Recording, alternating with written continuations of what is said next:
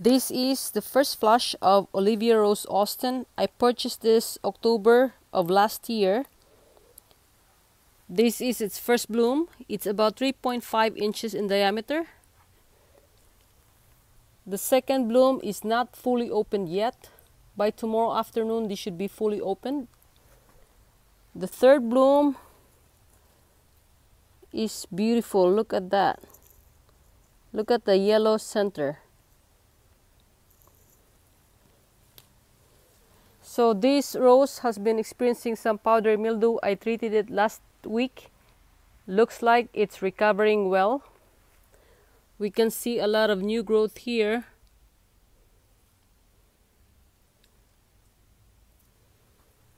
Even in the bottom part, there's a lot of new growth. Don't mind the container. This is just recycled container from a different plant. This is its name tag.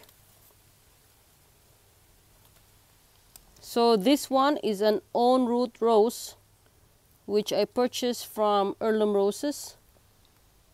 Look at how beautiful and healthy those leaves are. I'm looking forward to seeing more blooms from this plant. I probably will feed it sometime next week once I get my supplies. This is the first flush of Cardinal, which is also a David Austin rose.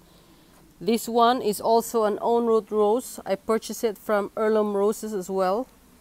Look how beautiful those flowers are. This is the second bloom right here. It has a lot of flower buds, which are on its different stages. This is the third bloom right here.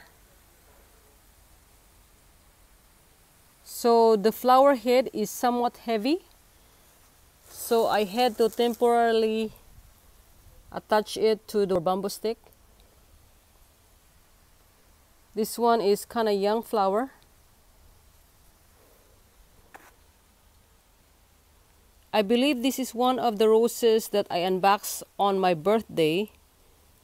Look how beautiful the color is.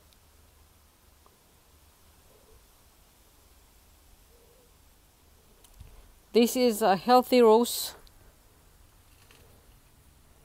which is what I like about own root roses. There's a lot of flowers and also a lot of canes. I highly recommend this Cardinal David Austin rose.